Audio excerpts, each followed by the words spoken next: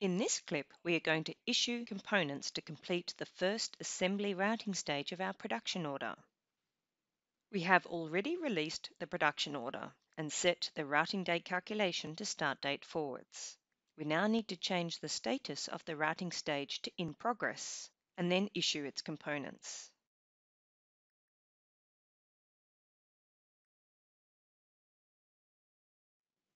This will allow us to manage the production order for each step. In this step, we are working on the routing stage 1 and therefore it is in status in progress.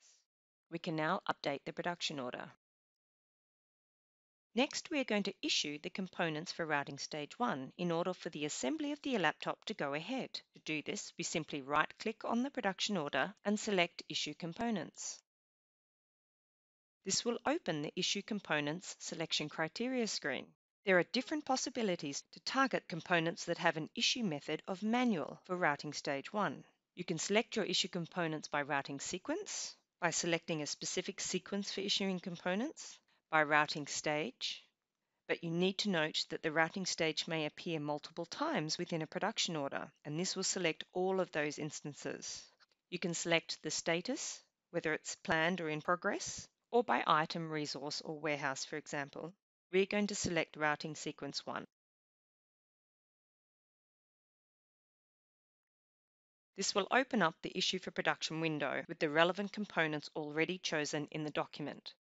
All of the items of manual issue are listed here and the relevant quantities for the production order. We can now add the Issue for Production document to the system. Back in the production order, now that we have issued the components, under the Issued column you can see that all of these components have been issued with the relevant quantities. It is now the following day, and now the start and end dates for route stage 1 are now in red, and this is because these dates are now in the past.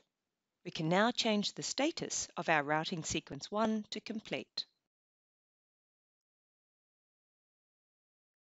And now we can update the production order.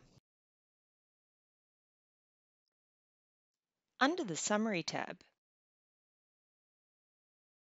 we have two drill down arrows, one to view the actual item cost components and another to view a total variance report. Let's drill down into the actual item component cost. This provides a stock posting list by item and provides a list of all the items issued and the costs for each item. You can also drill down into the transactions that were added to issue these components to production. Let's drill down into the total variance report. This shows a list of all of the item components issued, and this is depicted by the negative quantity.